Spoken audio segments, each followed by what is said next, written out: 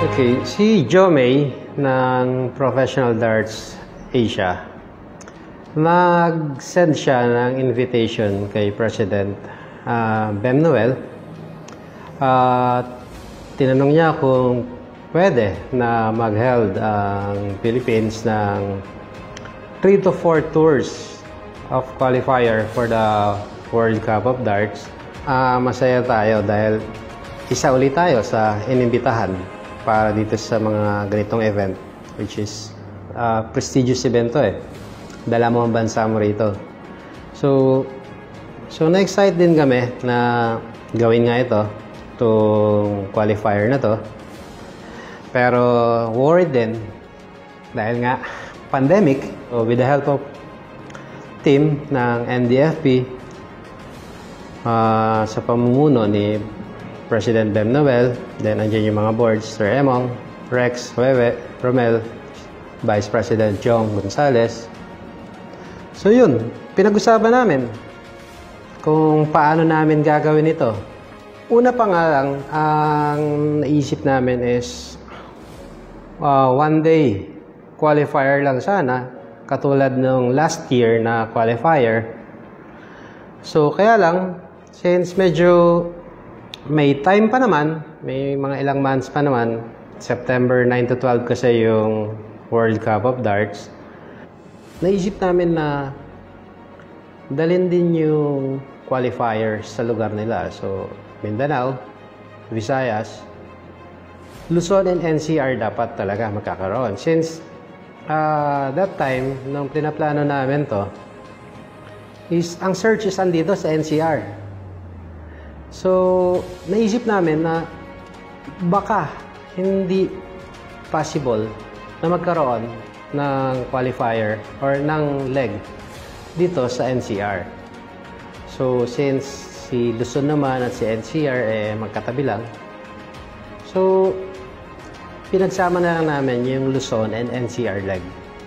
So, nagkaroon ngayon ng Luzon and NCR, Mindanao leg, and Visayas leg. Okay, first yung Mindanao leg, no? Tatlo yung choices talaga namin dyan. Yung sa Jensan, sa Davao City, yung sa Feliz, and Digos. So, yan yung tatlo na pinagpilian namin sa Davao. So, since yung General Santos City and Davao City is medyo mataas yung cases ng COVID sa lugar nila, and kinamusta ko kung ano yung community quarantine sa Digos City, naka-NGCQ sila.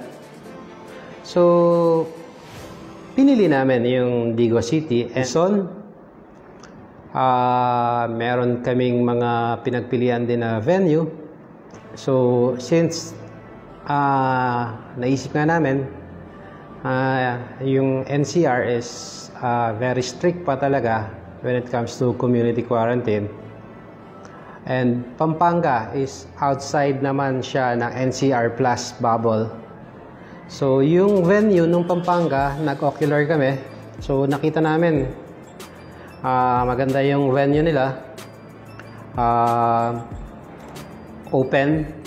So, when it comes to yung air circulation, so, sa tingin namin, mas safe yung mga players na mag-join dito. And of course, yung Visayas, Tacloban.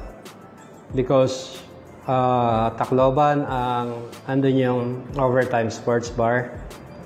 And dun din naman gagawin yung Grand Final. Actually, hindi na kami nag-required ng mga antigen or RT-PCR test because pandemic nga masyadong magastos para sa mga darters. So, ang papakiusap na lang namin sa mga participants is sumunod sila sa safety protocols na ibibigay namin.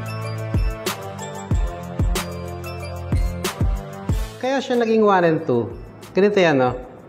So, habang nag-uusap kaming mga officers sa group chat, actually, ang qualifier talaga dapat is for World Cup of Darts lang.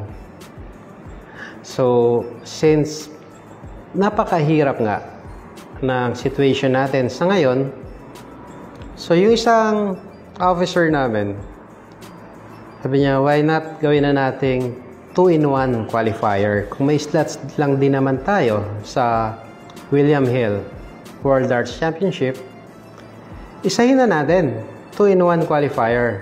Di ba mas maganda kasi unang-una sa mga players na magjo-join, mas makakatipid sila sa mga gagastusin nila.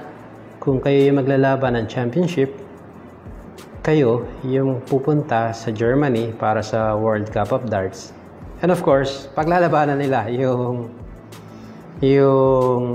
London, which is the William Hill World Darts Championship. So, kung sino yung manalo sa kanilang dalawa, yun naman ang pupunta sa London sa December. So, ang primary na naging problem ng darters ay yung pagkuha ng appointment sa DFA for the passport. Since pandemic tayo, medyo hindi talaga regular din yung schedule na binibigay ng DFA.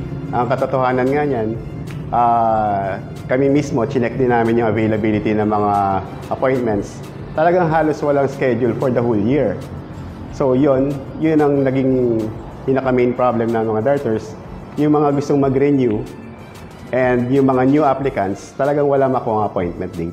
So bilang tulong, sinabi natin sa kanila na anumang tulong na may bibigay ng NDFP ay gagawin natin.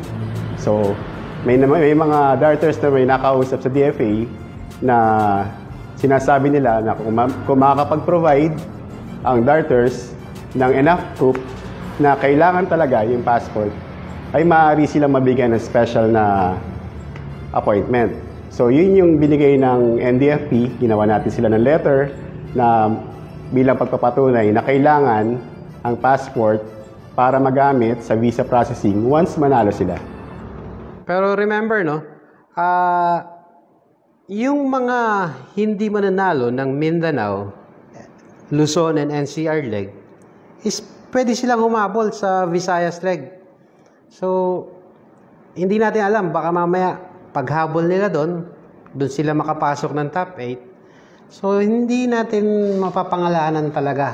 Kasi, yun nga, sa sobrang dami naman talaga na magagaling na dart players dito sa atin. At lalo na ngayon, hindi natin alam kung ano yung kung gaano kalakas yung mga pukol nila. Dahil nga hindi naman natin nakikita kung paano sila maglaro ngayon. So, yun yung masaya dito eh.